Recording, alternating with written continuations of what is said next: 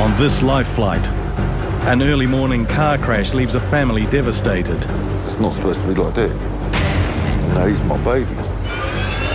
An injured yachty triggers a high-stakes rescue. We're pushing this boat around, Big Star. Yeah, I know.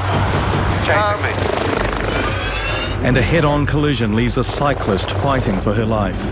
It's extensively damaged and cracked as she's hit the car and been dragged across the bonnet and down the road.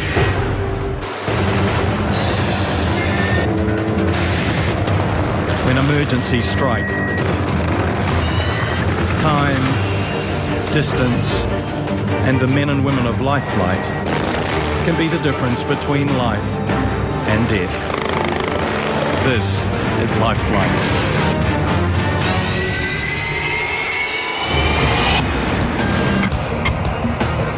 When it comes to flying the length and breadth of New Zealand, helping to save lives, preparation is essential.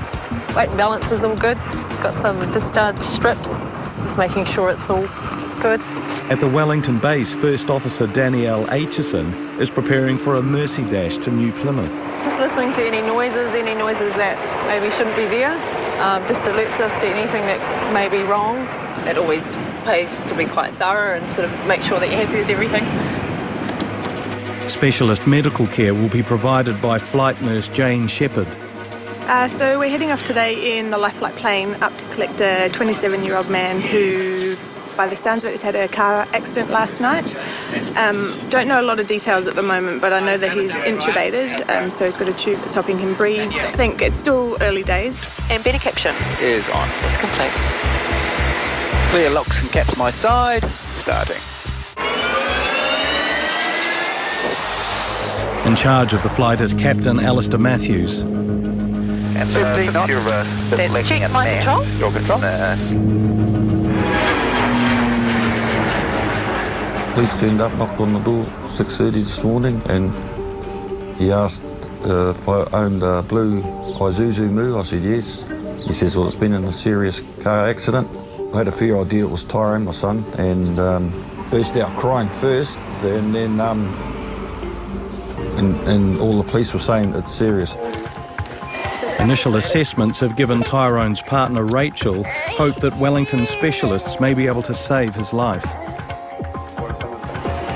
We have to wait and see what the CT scan says, and he's fighting away. Also on the mission to New Plymouth are flight doctor Travis Pereira and crewman Steve Reeve. I just give these Embos a call. Okay. Yeah, good morning, it's Steve from Life Flight Wellington here. The brain's only got so far that it can swell, so it's kind of a closed box. If the pressure's not relieved, is that the brain swells, and then the only way it can go is down into the spinal cord.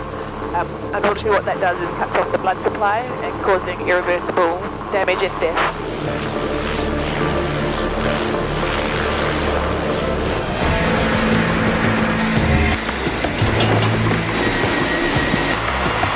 And we're just now, check the fleet, we're fair off. It's a busy morning, and back at Wellington Base, Life Flight's second life-saving machine is needed.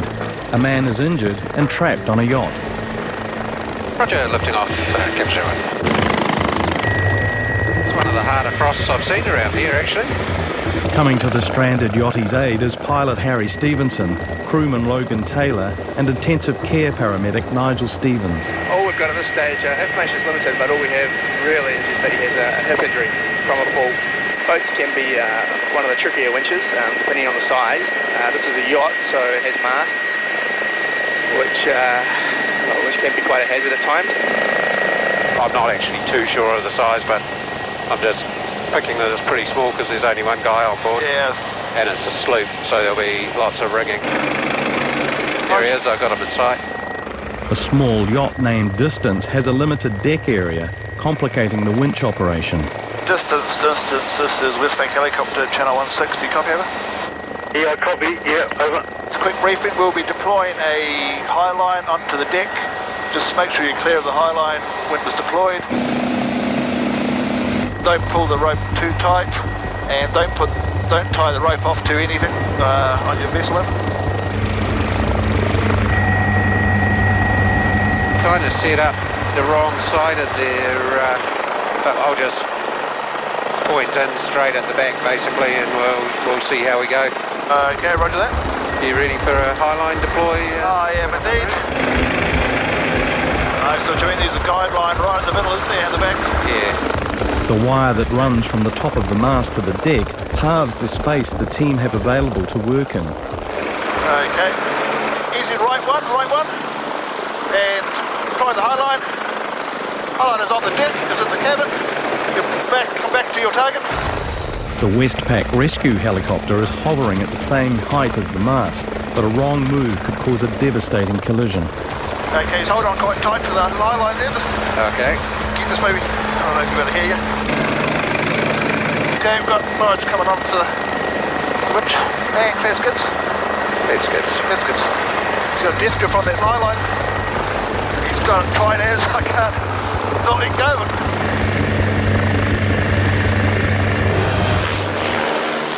And there's New Plymouth coming up ahead of us. Request a visual if you're happy. Clipson 01, we're taking a visual approach. Meanwhile, the fixed wing team have made good progress on their way to retrieve car crash victim Tyrone.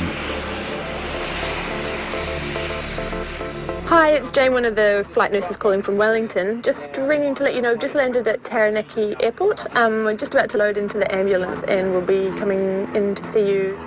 Is there any change with the patient at the moment? No. Okay.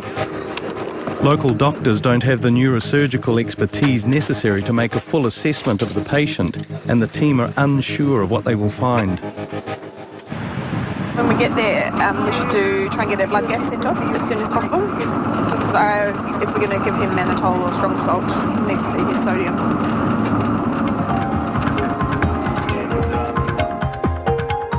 Dad Perry and Mum Bernadette have rushed to be near their son after receiving the news no parent wants to hear. When Perry rang me up and then all I did was just cry, it's not a real good feeling.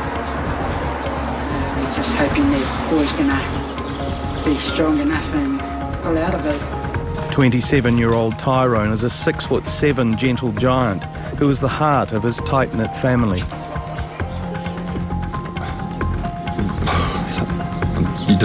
I don't know, I can feel it in my heart that there's a lot of love here, and we're just hoping that is going to help him pull through it as well.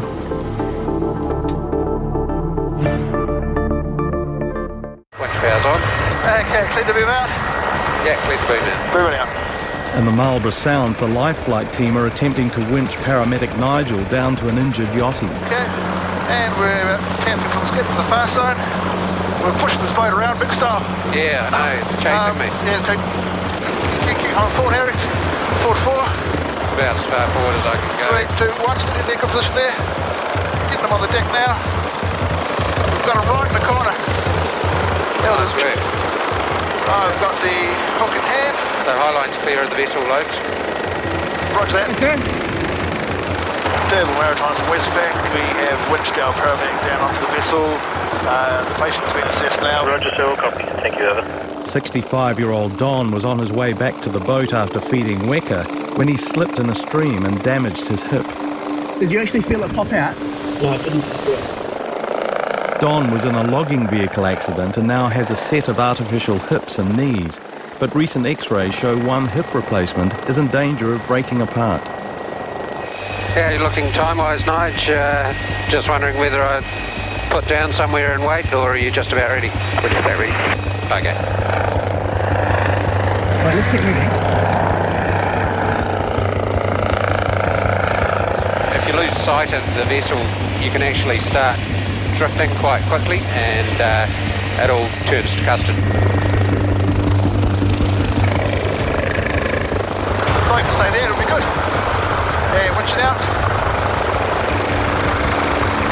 And once again, just with the mast and then the guide wires coming down to the rear of the vessel and forward. Can't really come forward. Okay. The team will have to work in sync to get Nigel and Don off the deck without tangling the winch and the yacht's mast. Just trying to get to sort of fish it to him. Well, Alistair, we're just leaving the hospital now on our way back to the airport. We'll be with you in about just over 20 minutes. Back in New Plymouth, the Life Flight team are focused on getting car crash survivor Tyrone to Wellington before pressure inside his skull causes more damage. On the scene, his GCS was 3, which is as low as it can be, meaning he's not responding to anything, any stimulus, any pain. Without, getting him down to Wellington with Life Flight to the specialist, to the neurosurgical team, could end up in a really bad scenario. Worst case scenario could be, he won't survive. Tyrone's large family is travelling by road, but Dad Perry is flying with his son. It sounds like there's bits of blood, little specks of blood in his brain from where he's probably, when he's had the impact. The doctors are going to pop a little pressuring device into his head to see how tight his brain is. If it's high, then they may look at other ways of releasing the pressure in his brain. But again, it's just a wait and see, which is frustrating in itself. He's a big lad though, I tell you. Scans reveal Tyrone has a broken neck and every care has been taken to immobilise him. Cabin is secure, pre-takeoff checks complete. Roger that. On the way. Do you remember what he said, what the ICU guy said about his airway when he directly visualised it? He didn't actually specify, he just said it was really difficult. It's been 12 hours since ambulance officers arrived at the crash scene to find the SUV on its side against a pole. Did you notice what his officer doing when he arrived in ED? And we're not entirely sure why. It's kind of complicated because he's got a cervical spine injury or suspected before the scan. So you always treat it as a cervical spine injury, but that really limits the movement when they're trying to pop ventilate or an endotracheal tube in. We're just trying to work out what was the cause of the problems. Oh, James just asked me to remind you that we need a long roll out. I said, I'm sure you have forgotten. No, perfect. Okay, cheers. Okay. Tyrone's still in a really serious condition, critical condition. We're not entirely sure how things will go. It's really a minute-by-minute thing at the moment.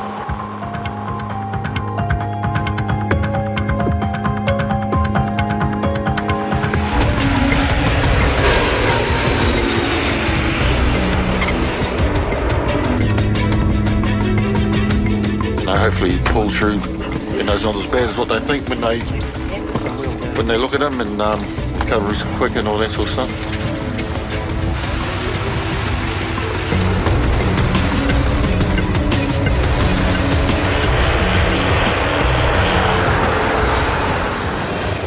Yeah, I'll twist it around for you. There we go, hook in hand. Back above D'Urville Island in the Marlborough Sounds, the Life Flight team are attempting to winch injured sailor Don off his yacht. Let him clear the boat, bend back and right, Harry, to your target. And winch it in.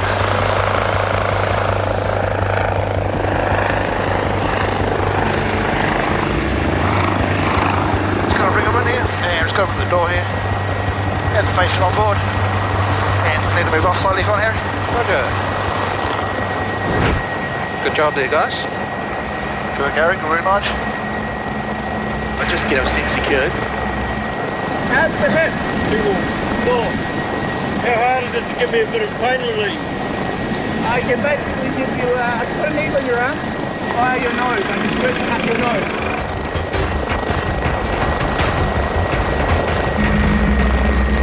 Okay, landing cabin 01. And we're pretty much sitting secure in the back here, Harry. Very good. 2,500 or below bar Victoria 6 for the hospital, cabin 01. Alrighty, cleared out there, guys. Roger. Highly skilled teamwork has delivered Don to safety, but the extent of his injuries is still to be discovered, and the Life Flight team have another emergency on their hands.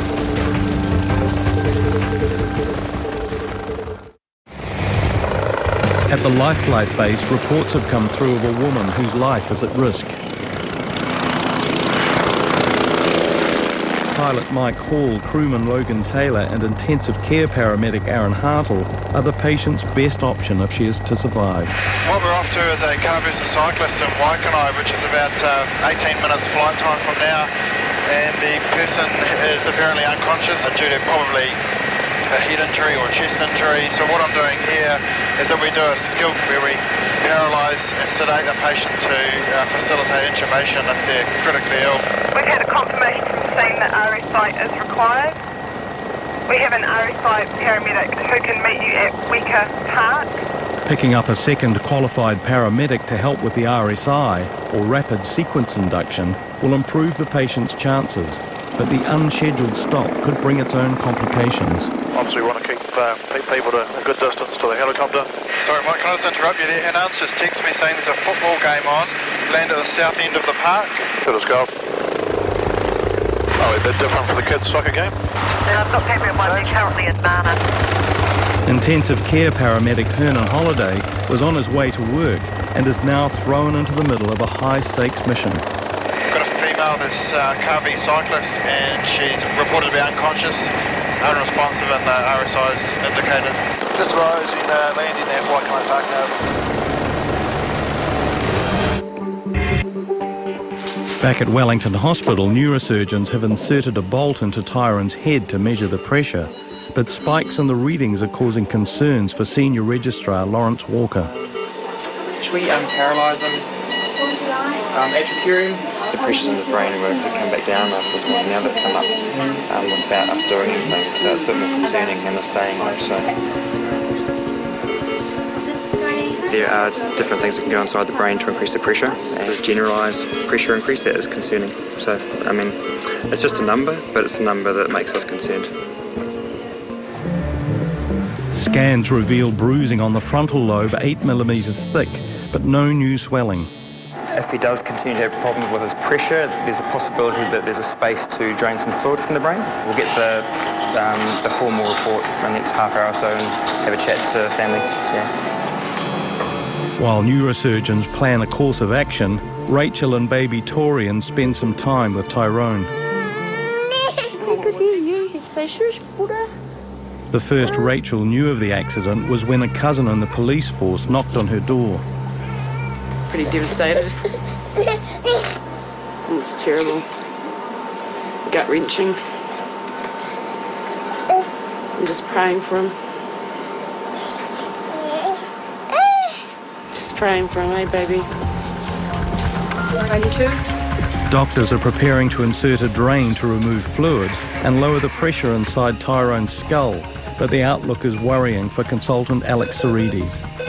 I think worst case scenario could be that the pressure in his brain continues to get worse and we're not able to control that with medication, in which case that would be very bad for Tyrone.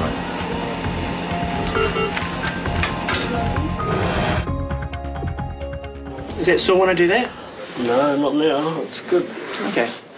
In the emergency department, paramedic Nigel is attempting to discover the extent of Yachty Don's injuries. Feeding the wild birds, the wekas and that, and coming back out last night in the afternoon and crossing the creek and slipped.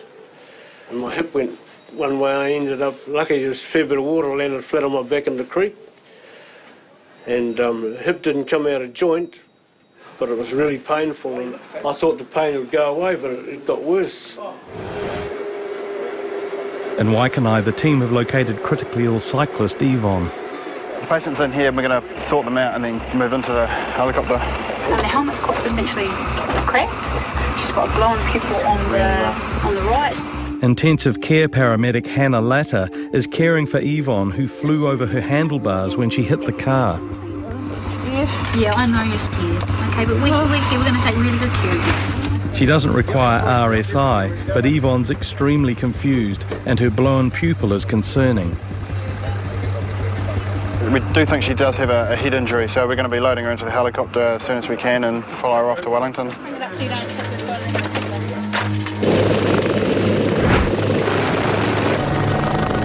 rising have departed scene. How did you hit the car?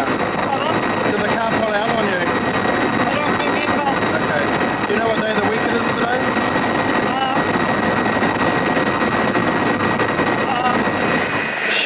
As a cyclist versus car, she's rolled over the bonnet and been dragged by the car. Her right pupil is blown.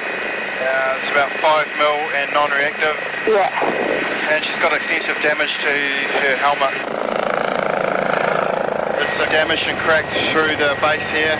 So that's been damaged as she's hit the car and been dragged across the bonnet and down the road.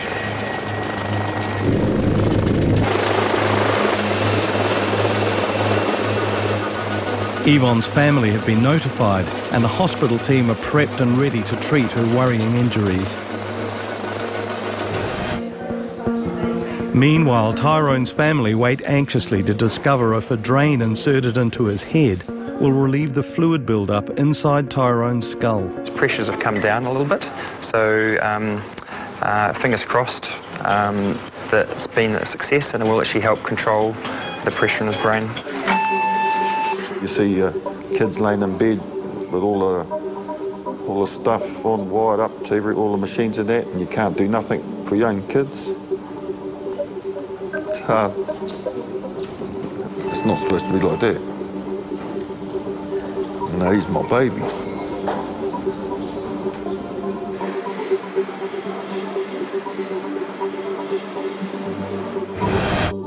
In the recovery ward, badly injured cyclist Yvonne is suffering lost balance, headaches and can't see out of her right eye. I want to be able to see, and I keep telling my right eye to open, and it doesn't want to. I feel quite emotional right now. Quite emotional. But this won't beat me. I'm going to get back on my bike again. 9 months after being hit by a car, Yvonne is on her way to regaining her full eyesight and has started to cycle again.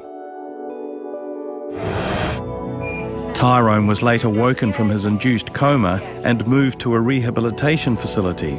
4 months on, he's begun to speak and continues to improve. Injured yachty Don was relieved X-rays revealed there was no further damage to his false hips. He returned to his boat to wait for another hip replacement.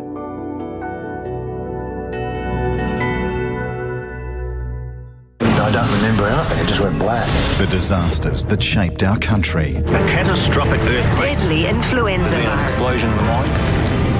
Find out what really happened from the people who were there. Why did you think the train crashed that day? I do believe that the driver was intoxicated. As familiar Kiwi faces retrace our darkest days. 21 innocent people lost their lives. In One's brand new series. For sure died and gone to hell. Descent from Disaster. Premieres Tuesday on One.